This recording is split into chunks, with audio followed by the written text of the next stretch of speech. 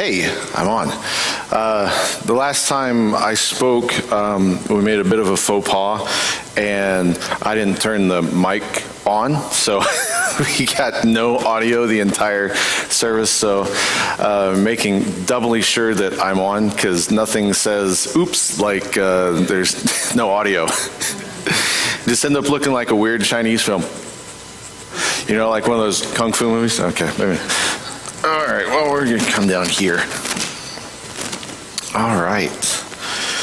Well, my parents send you a greeting there in Denver this morning. The Mountain Air called. No, I'm kidding. My grandmother lives there, my mom's mom, and as an early opportunity to go and see her for Mother's Day, they took the advantage.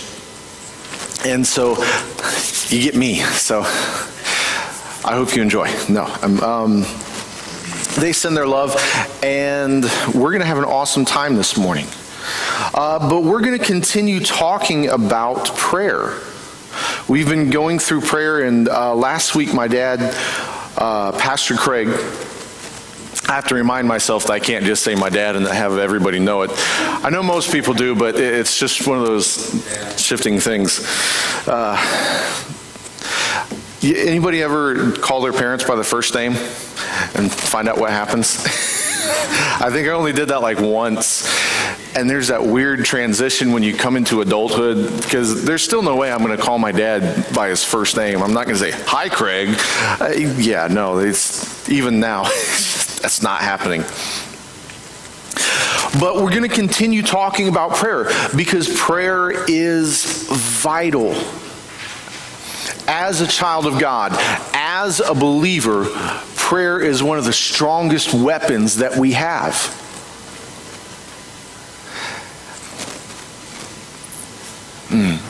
So let's go ahead and pray real quick. Heavenly Father, I thank you for your word. You said, Father God, that the entrance of your word brings light. Lord, this morning I ask that your light would shine through every bit of darkness. Lord, that your joy would just come and flood. Oh, Holy Spirit, we give ear to you this morning. You said in your word that he who has ears, let him hear what the Spirit is saying to the church. Lord, and this morning we determine with our hearts that we're going to listen, that we are going to hear, and everything that you tell us, Lord, we'll do. In the mighty name of Jesus. And everyone said, amen. All right. Well, here we go. Like we said, we've been talking about prayer, and last week we talked about some of the very basic beginnings of how do I pray. And the first thing that we talked about is that when we pray, what we do is we pray to the Father in Jesus' name. Now, is that to imply that if you say, Holy Spirit, I thank you that the Holy Spirit and God are like going to get in a fist fight because, well, he prayed to you. Well, I can't help what he prays. No, that's not what happens. The Trinity, God the Father, God the Son, and God the Holy Spirit are not jealous of each other by any way, shape, or form. But what we're doing when we pray to the Father in Jesus' name is we're being obedient to the pattern that Jesus showed us. You see, the responsibilities of the Godhead are this. The Holy Spirit reveals Jesus. The Holy Spirit is God's presence here on the earth, and his job is to reveal to us who Jesus is. Okay, well then what does Jesus do? Jesus reveals the Father. Jesus himself said, if you've seen me, you've seen the Father. So the Holy Spirit reveals Jesus, Jesus reveals the Father, and the Father loves us. And this morning, that's what we're going to be talking about. We're going to be talking about trusting the Father.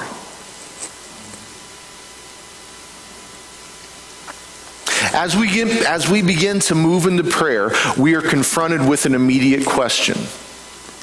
What do I believe? You see, nothing will really tell you what you know like experience. Anybody ever had somebody tell them how to do a job, how to do a procedure, something around the house, how to bake a cake? The very first time you do it on your own, even if you've had somebody tell you time and time and time again, it's a little bit different. That's what prayer is. Prayer is how we walk out what we believe. And so this morning, we're asking the question, what do I believe? And it's very, very important. Just so you know, if you'll if you'll turn to the back of your bulletin, there is a handy little fill-in-the-blank thingy.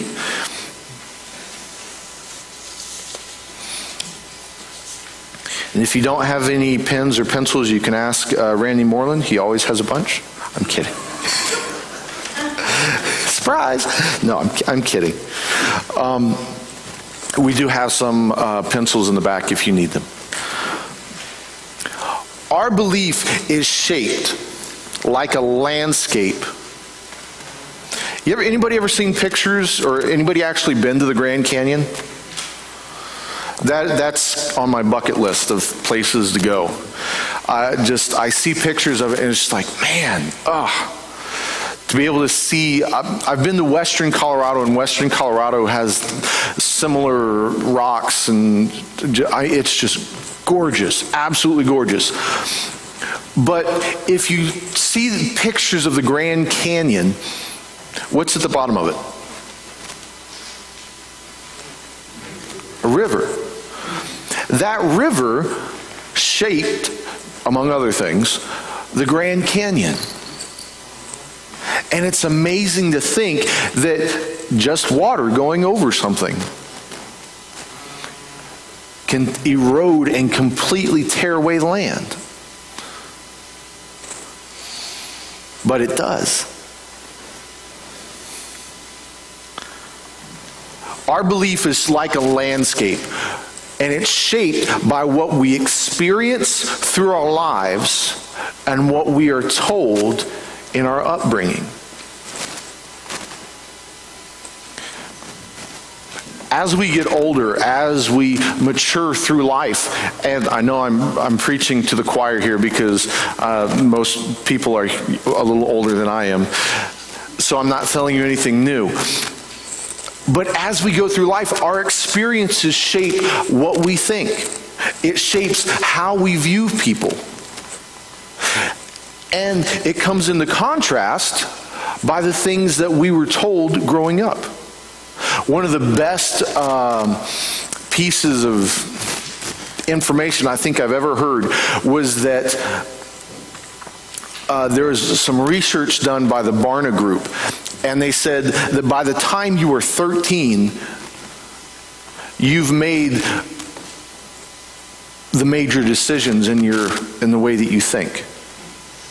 You think the way that you do by the time you're 13 years old. That's how impactful those first years are in our lives. And I'm sure I could go around the room and tell you and ask, and what was one thing that your mother or your father said to you growing up that just made an impact? And we'd all have something to say, right? Sometimes those are good things, sometimes those are not good things. I was blessed to have both of my parents in the house the entire time. They're still there. They're still married. And sadly, right now that's not something that we're seeing.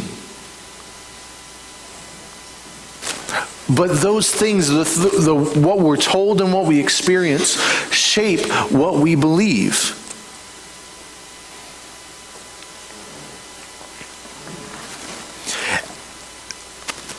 And we come into a problem with that because of one thing: the blood of Jesus. You see, when you became a believer, when you stood up and said, Lord, I give you every part of my life. I am yours 100%. From that moment on, the Bible says that you became a new creature. brand new, never before seen on the face of the planet. The real part of you that got saved was your spirit. We are what's called triune beings. Now, that's a really fancy way of saying there's three parts to you. Triune beings, just somebody came up with it and said, wow, I feel smart. Woohoo. Probably one of the PhD guys, who knows? I don't know, maybe he was an engineer. Engineers like feeling smart.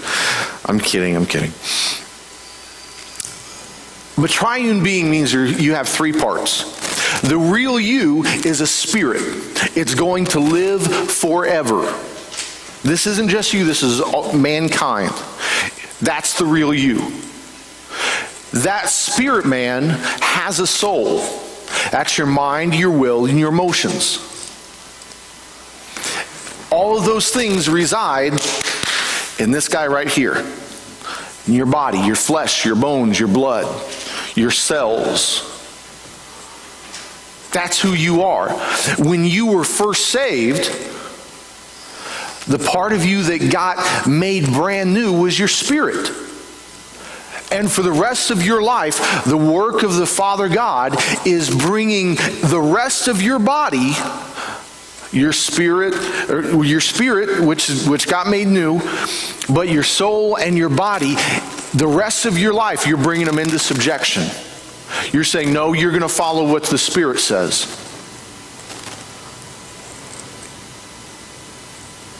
Romans chapter 8, verse 6 says this. For the mindset of the flesh is death, but the mindset of the Spirit is life and peace. For the mindset of the flesh is hostile to God because it does not submit itself to God's law, for it is unable to do so. Those who are in the flesh cannot please God. Now remember, we're talking about prayer, and we're talking about what we believe.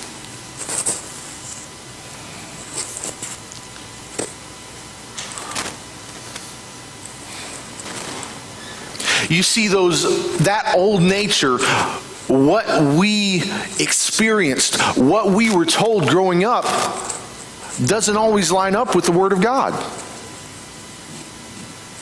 And if we don't confront it, then we face the possibility of not following what the Word of God says. And remember, when we're talking about prayer, we're saying, this is what I believe. And it's impactful because every question that we have in our life will stem from what that is. The answer to that question, what do I believe, will tell me what I believe about God, who God is to me. Do I believe that God is this big ogre with a stick, that every time that he's just up there waiting, and every time I stub my toe and I swear, bam, whoa, yep, okay, do it again. Do we see God as the permissive parent that says, you know what, it's okay. It doesn't matter, I love you anyways. Is that true? Partly, yes. There's nothing, it's true that there is nothing that I can do, there's nothing you can do that can make God love you any less. Just in the same way that there's nothing you can do that will make God love you more.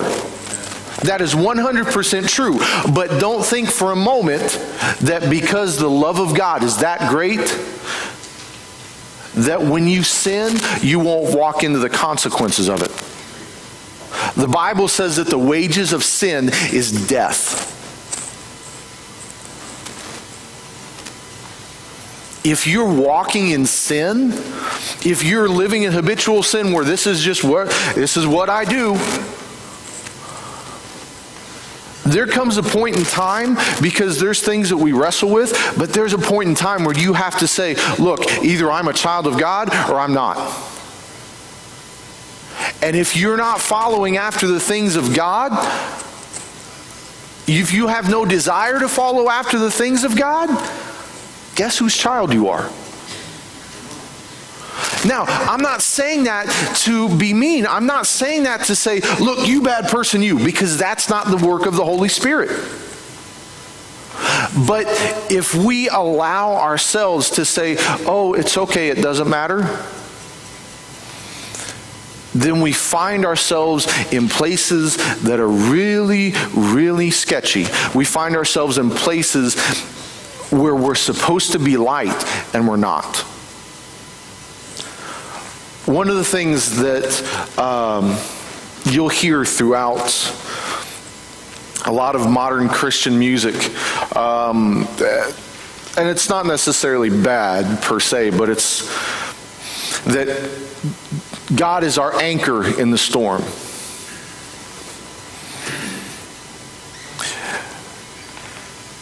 If you've ever been out to sea during a storm, the anchor is not what you want to use.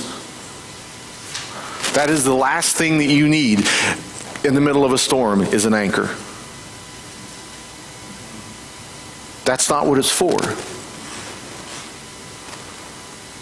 An anchor is for when everything is calm or when you need to stay in one spot. Because the anchor will keep you from drifting.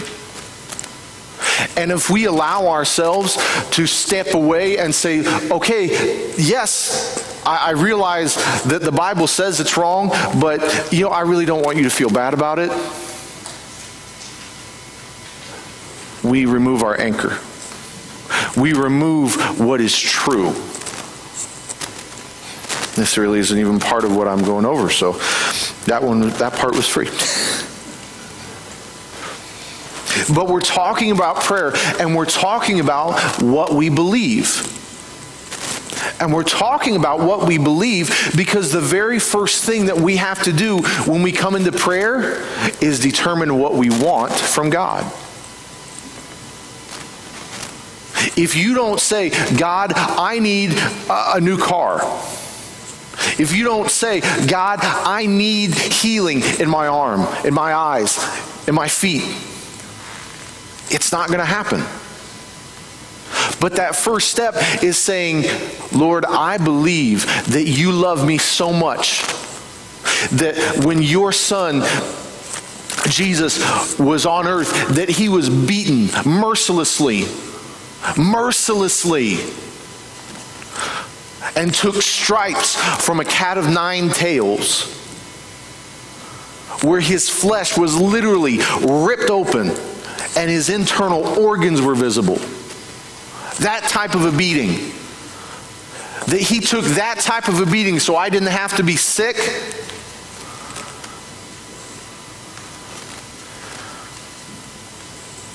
So I thank you for your healing, Lord. If you paid the price for it, Lord, I want it.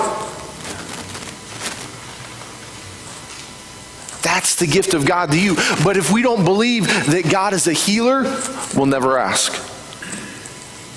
If we don't believe that God saves, that He's powerful, nah. Too many times what we hear about God and what we believe about God coincides a whole lot more with the God of the insurance companies than it does with the God of the Bible. God of the insurance companies, what? You ever heard of acts of God? Tornadoes, wind damage, earthquakes, floods, fires, some fires. They call that an act of God. Now, I'm not, if there's any insurance people in here, I know that's not you. God, we love you. God loves you. The Aflac commercials are funny, and so are the Geico ones. But too often, we kick back and say, well, that must have been what the will of God was. And instead of taking it to the Bible and saying, what does the Bible say? We allow what our experience and we allow what our upbringing tells us to determine what's right and what's wrong.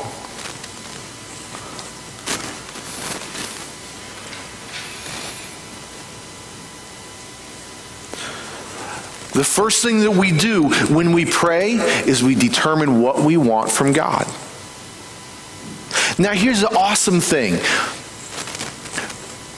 God knows what we want. He knows what we need. And here's why it's so powerful. When we are specific and we stand on the promises of God in His Word,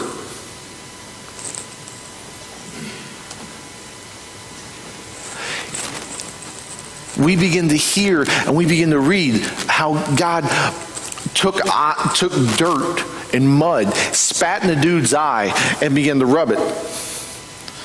Now, am I telling people to go spit in people's eyes and rub dirt in it? No, unless the Holy Spirit tells you to. It worked for Jesus. If the Holy Spirit says go do that, by all means, go do it. If it doesn't work, okay, at least you tried. It'd be a really awesome story, sort of.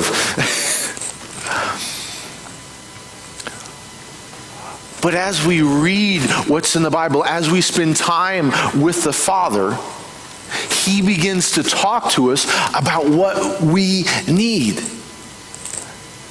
You see, the Father God knows exactly what we need before we even ask.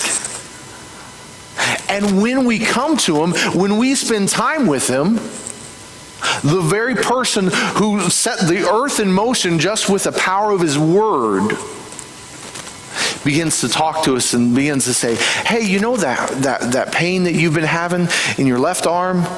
I want to heal that.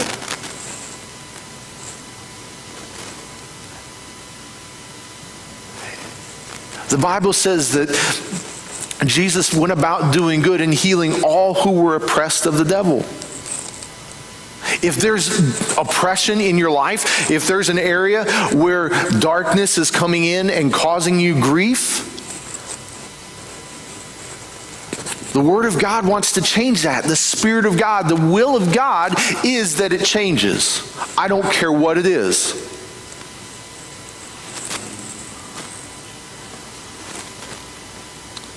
If we'll be specific and stand on God's promises, God will tell us what He wants us to hear.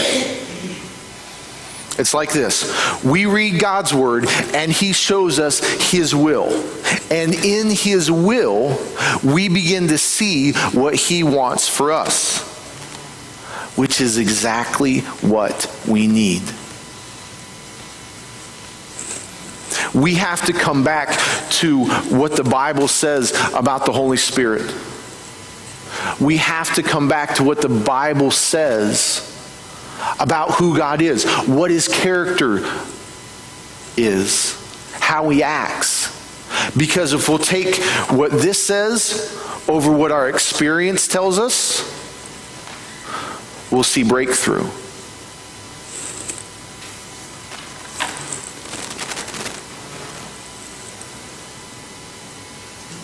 The second part of that is we pray according to the Word of God. Do you know there are prayers in the Bible? Beyond just the Lord's Prayer. There are prayers all throughout the Scriptures, really good ones. The book of Ephesians is chock full of them. I'm telling you what, there is so much in the book of Ephesians, you could just go through them line by line and just start praying for people. Exactly what's written. As a matter of fact, I'll give you a great, for instance here.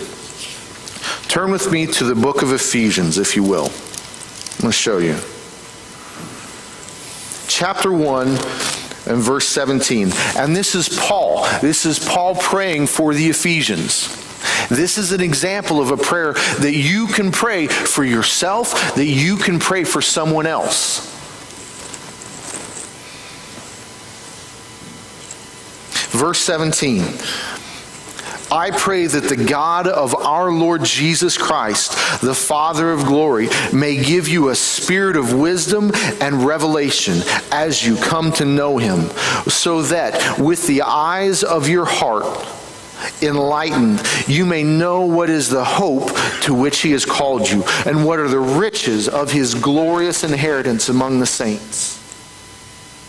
It goes on, for verses, just talking about being filled with the knowledge of God, being filled with the power and the light of the Father. These are powerful things. And this is an example of one. Just one thing. And if we'll take things like that and pray what's in the Word of God, watch what happens. I speak from personal experience. When I have prayed this for people, when I begin to confess the Word of God, Lord, I thank you for so-and-so. Lord, that they are filled with the knowledge of God, that they are filled with the spirit of wisdom and revelation and knowledge. Whew. It's effective because you're praying right out of the Word of God.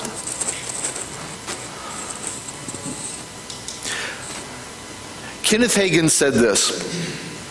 Kenneth Hagin has since gone on to be with the Lord, but he was an amazing, amazing man of God. Had some of the most groundbreaking revelations about faith and prayer and serving the Lord that have come out in the last 100 or even more years.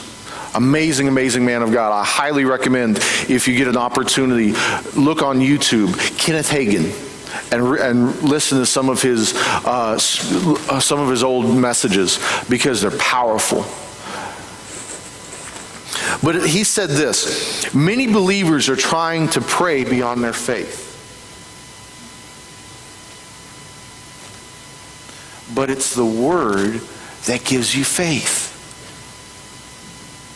You see, a lot of times, and I'm just speaking from personal experience, my prayer life tends to be reactionary.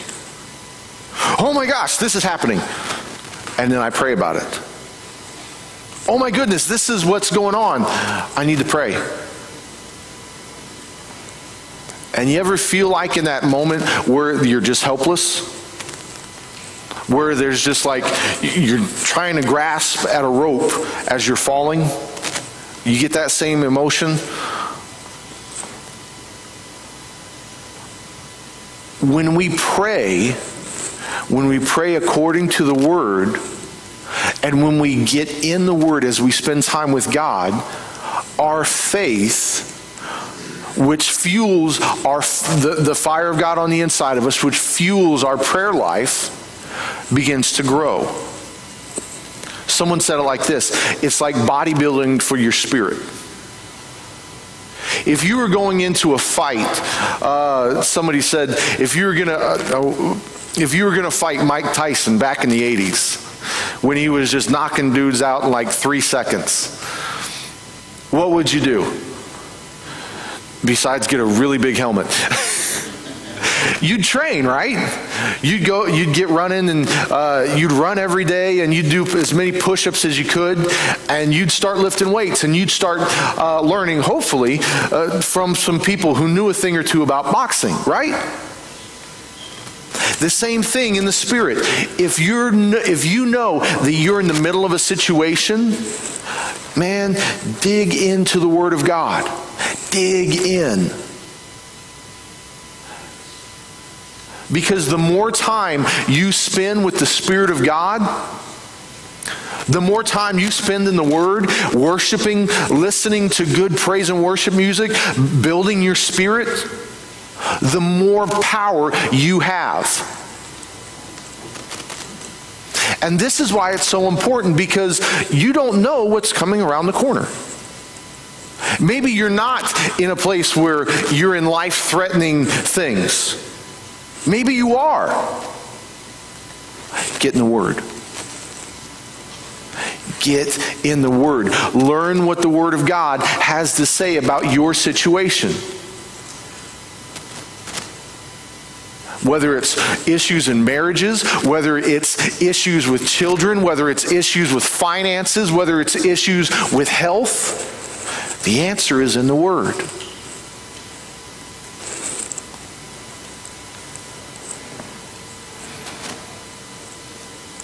The more, actually before I go there, Joshua 1:8 says this: this book of the law shall not depart out of your mouth, but you shall meditate on it day and night, that you may observe and do according to all that is written in it. And when people quote this verse, that's usually where they stop.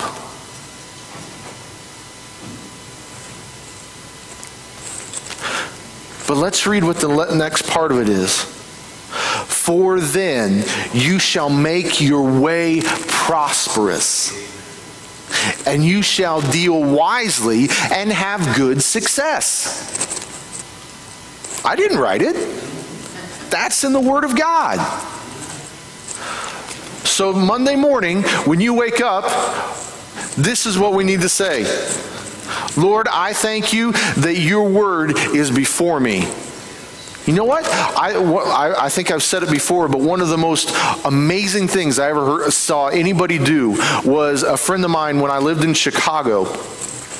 I went over and spent the night with him and his family, and his wife had taken like a magic marker, like I don't know, some sort of marker, and took plates and the little plate display things, and she'd written scripture verses everywhere.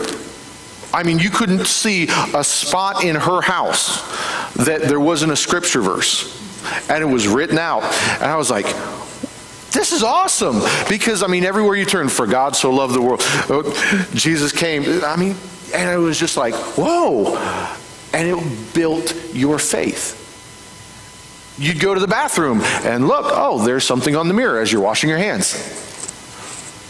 The more you put the Word of God in front of you, whether it's as a sticky note on the dashboard of your car, whether it's the screensaver on your computer, the more you fill yourself and surround yourself with the Word of God, the more powerful you become. The more you build up your muscles, your spiritual muscles, so when the enemy comes in, you're ready to go. I hate the devil. I hate the devil. He has stolen from so much, and so many of us, there isn't a person in here he hasn't stolen from. And he doesn't care. He'll do it to children. He'll do it to whomever. And when we prepare ourselves, we give opportunity to step into our own lives, to step into the lives of other people, and to just throw haymakers at the devil. I mean, just right smack in the nose.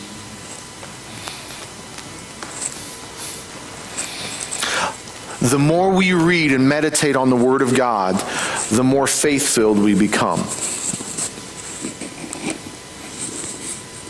I must learn to trust the Word of God more than I trust my own common sense. Common sense is good. Common sense tells you if there's a car that is coming from the moment that you walk out the door, don't stand in front of it. Amen? Every one of us would say, yes, that's a bad idea. There's nothing wrong with that common sense. And one of the biggest critiques about people of faith, about people who would consider themselves charismatic, filled with the Holy Spirit, is that they've got no sense. And that shouldn't be. Because God gave you common sense. He gave you that experiential knowledge to say, you know what? If I put my hand on the hot stove, it's going to hurt.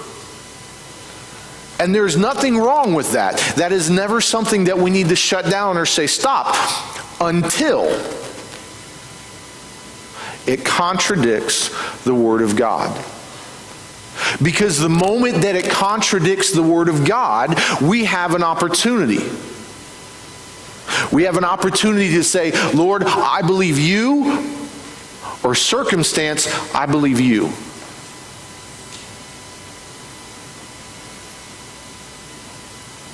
You see, there's a difference between what is correct and what is true. I know some people have said this differently. They've said there's a difference between true and truth. That's a little too close for me. Correct, I think, is a better way to put it. All of us here have gone through a certain measure of school. And we all learn that 4 + 4 = 8. 5 plus 4 equals 16. Thank you. We all learn those things. Those are correct. Men, we love being correct. Amen? Not necessarily in arguments per se, but in measurements. I remember with my grandfather, one of the things he taught me was you measure twice, cut once, or you'll measure once and cut twice. Right? We love being right on and saying this is correct. And as a society, we are that same way. We love being correct. We love being able to say, you know what, that person is doing this, and this. And listing off everything that we know is going on. And then we begin to talk about it. Because sometimes it's like not eating the second chocolate cookie. It's just too good. You ever sat there with an open box of cookies and not eaten the whole box? Or tried to? No, I know nobody here has ever done that. That's the people across the street that we're talking about. Not us, though. But too many times, those things that are correct, that we know are actually happening, are not true. What do you mean? I mean this. John 14:6. Jesus said to him, I am the way, the truth, and the life. No one comes to the Father but through me. Jesus is what's true. What Jesus thinks about you is true, regardless of what is correct. What Jesus thinks about the people that we're talking about, that we're concerned about, that's true. And too many times we come into agreement with what is correct. And we were never called as people of God to come into agreement just with what is correct. Does it mean that we don't say, hey, sin is sin? Absolutely not. Doesn't mean that we can't make a strong stand and say, you know what? This is wrong. It's not supposed to happen like this.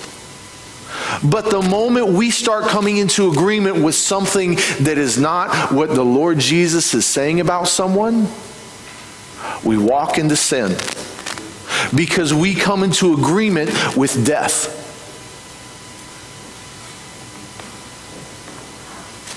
If you can't imagine Jesus saying that about a person, if you can't imagine the love of God expressing that about what this person is going through, you don't need to say it. And it's really hard because a lot of times it's really ridiculous stuff. I heard a story about a famous pop star.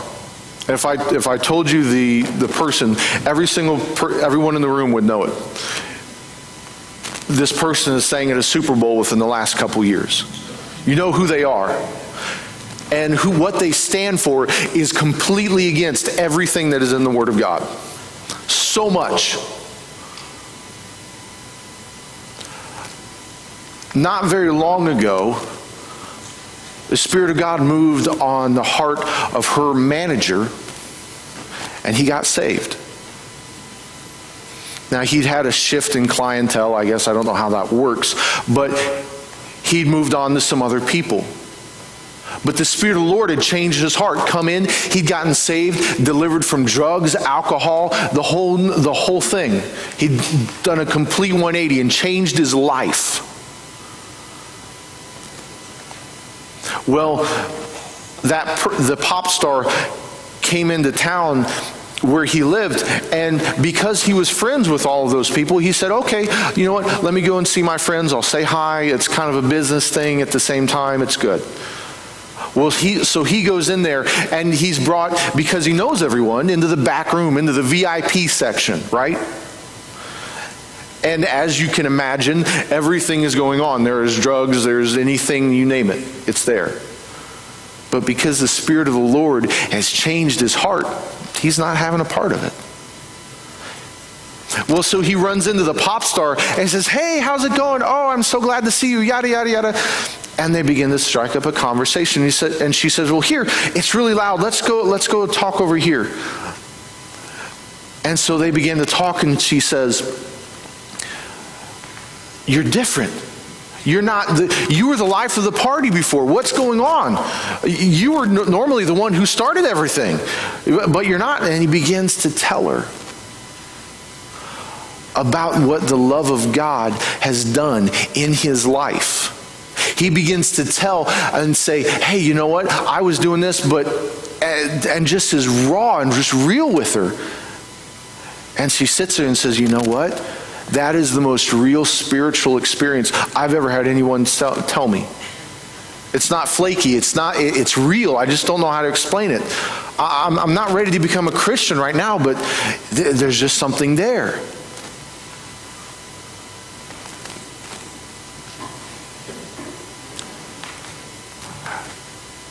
Now, when I heard the person, I'm not going to say who they are because it's not really important.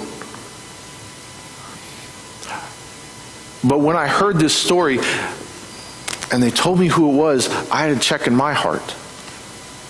Because I've had conversations with other people about this person. Man, I can't believe this is what they stand for, and this is what they flaunt, and this is how, and it is just an example of everything that is getting pushed down our throat, and yada, and so on and so forth. Now, don't get me wrong. I believe strongly that we are to be vocal in what we believe. That we are to be vocal and evident. Because when we're vocal and evident, it gives us prominence. And it gives a place. It means that stuff just doesn't happen. But there is a time and a place when we stop speaking the words that Jesus would speak. I want to read to you out of the book of Zephaniah, chapter 3, verse 19. This is verse 17. This is one of the most amazing scriptures in all the Bible. And it says, the Lord your God is in the midst of you, a mighty one, a Savior who saves. He will rejoice over you with joy. He will rest in silent satisfaction, and in his love he will be silent and make no mention of past sins or even recall them. And here's the one thing I want to highlight. He will exult over you and sing. You know that God sings songs over you? He does.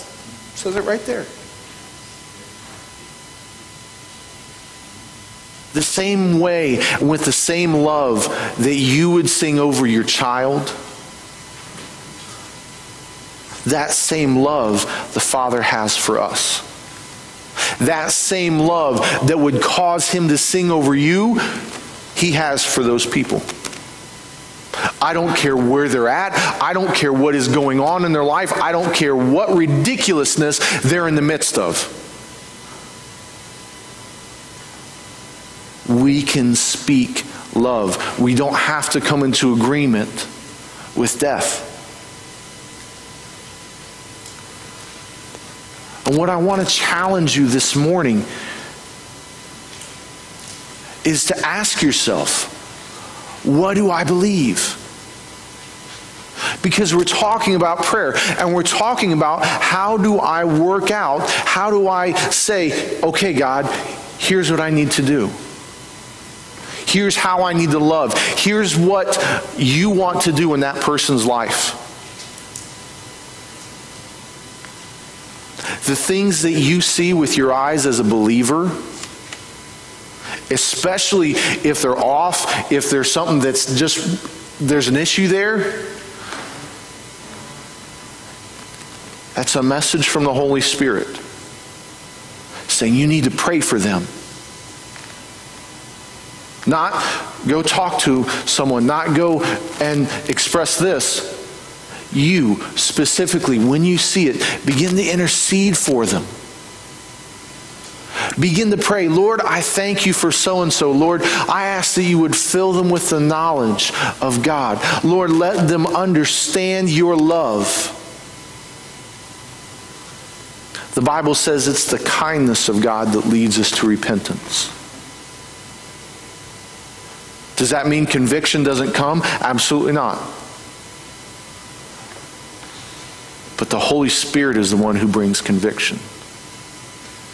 And when we make way for Him to work, He does like nobody else can.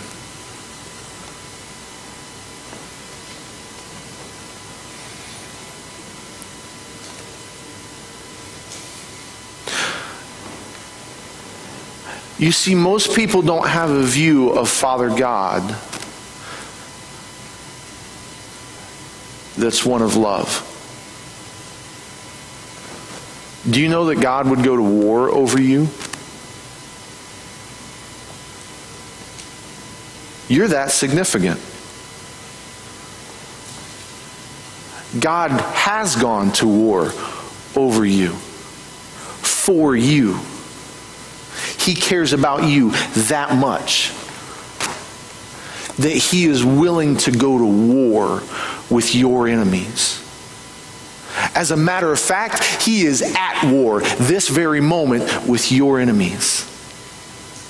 The ones who are saying things that are about you. The ones who are pushing people to do things and say things and slander you. He is working behind the scenes in ways that we're not going to know until we get up to heaven. To work things out for your benefit. Because you're His daughter. You're His son.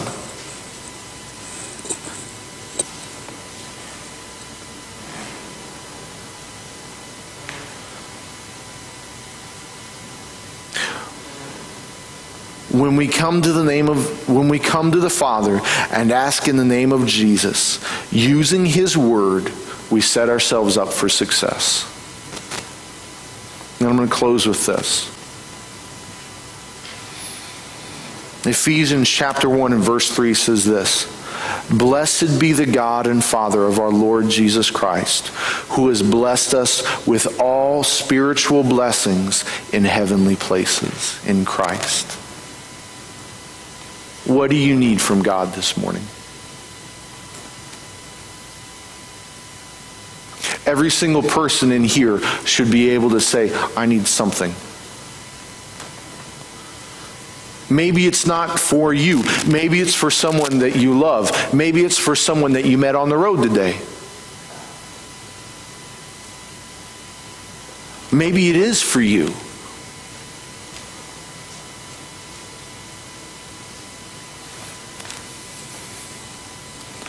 If you will ask, if you'll determine what it is, say, Lord, I need this, and you'll ask, you're setting yourself up for success. And this is why belief is so important. Because if we don't believe, if we don't say, you know what, Lord, this is what you do, we're just saying words. But that's not who we are. That's not what the love of God on the inside of us does. Would you bow your heads with me? Heavenly Father, I thank you for your word. Lord, I thank you for every single person here. Lord, within the sound of my voice, right now in the name of Jesus, I thank you for each and every situation that's represented here.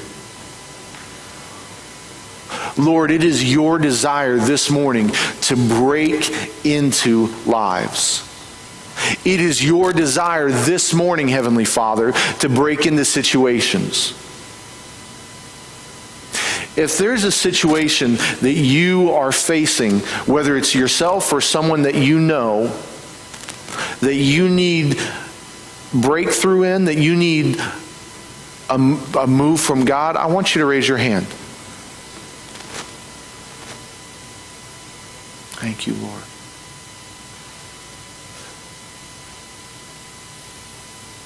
Thank you, Jesus. Here's what I want us to do. Excuse me.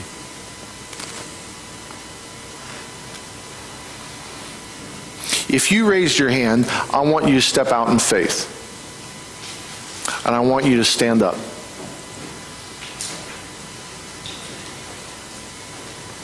Those of us who are sitting down, I want you to look around. And I want you to go and I want you to find someone. And what I want you to do is pray with them.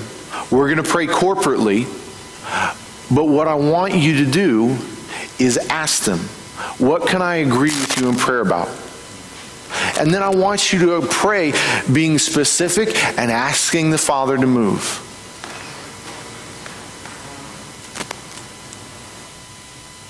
Okay. Thank you, Holy Spirit. Thank you, Heavenly Father. Just want you to go ahead. You can get up. Let's move. I don't want anybody, let's not let anybody not have someone to pray with them for. Thank you, Holy Spirit.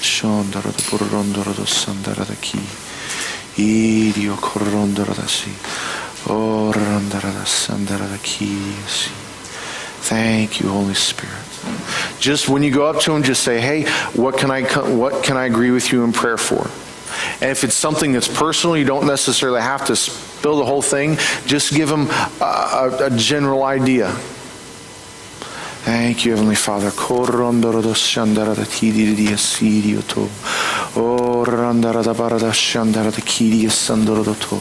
Thank you, Holy Spirit. Oh, we just worship you, Heavenly Father. Lord, we thank you. There's still some people that need some people to be prayed with. Thank you, Father God. Oh, thank you, Holy Spirit. Thank you, Holy Spirit. Lord, we just begin to press in this morning. Lord, we thank you specifically for your move. We thank you for specific areas of breakthrough right now in the name of Jesus. Specific areas of breakthrough. Oh, Lord God, in lives, we just begin to declare breakthrough. Breakthrough in the name of Jesus. We begin to thank you for lives being changed. Lord, we thank you for healing in Jesus' name. We begin to thank you, Holy Spirit, that what you are doing is good. We begin to thank you, Heavenly Father. Thank you, Holy Spirit. Thank you. Oh,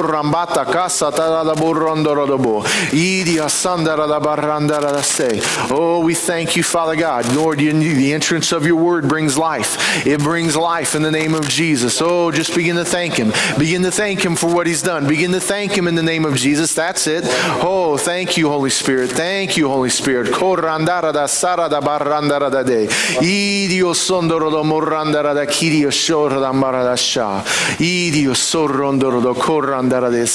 Thank you, Holy Spirit. Lord, you're worthy. Lord, you're worthy.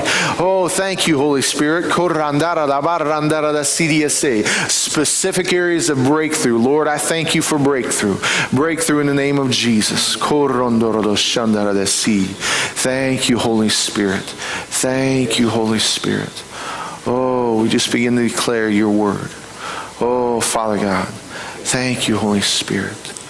Oh, worthy is the Lamb. Worthy is the Lamb. Thank you, Jesus. Thank you, Father God. Oh, thank you. Oh, in Jesus' name. In Jesus' name. Oh, as we're just sitting, we're just praying. We're praying. We're worshiping the Lord, and we're thanking the Lord for each of the people around us. We're thanking him in Jesus' name. Oh, thank you, Heavenly Father. You're worthy. You're worthy. You're worthy. Thank you, Jesus. Thank you, Holy Spirit. Oh, thank you, Holy Spirit. If there's some people that haven't been prayed with, I want to encourage you. Go. Let's find the people who have not been prayed for yet. Let's keep praying for them. Oh, Oh, you're worthy. You're worthy. Blessed be the name of the Lord. Blessed be the name of the Lord. You're worthy, Heavenly Father. Thank you. Thank you, Holy Spirit. You're worthy. You're worthy, Heavenly Father. Breakthrough. Breakthrough in the name of Jesus. Breakthrough in Jesus' name. Oh, you're worthy. You're worthy. You're worthy. You're worthy. Thank you, Holy Spirit. Thank you, Holy Spirit. Oh, thank you for your body. Lord, you love your body in Jesus' name. Oh, if you've been prayed for and you're ready to move, begin to keep going. If there's still some people who haven't been prayed for, let's make sure everyone's getting prayed for this morning. Thank you, Holy Spirit. Thank you, Holy Spirit. Worthy, worthy, worthy. In the name of Jesus.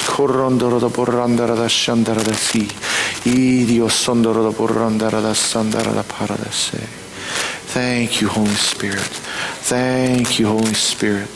Worthy is the Lamb. Worthy is the Lamb. Oh, thank you, Lord Jesus. Thank you, Holy Spirit.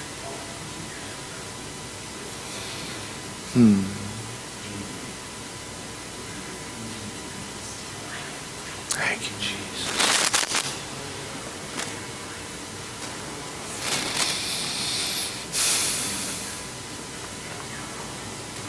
This is why we come here. This, as we're finishing up, I want to keep this attitude of prayer, but this is why we're here. We are...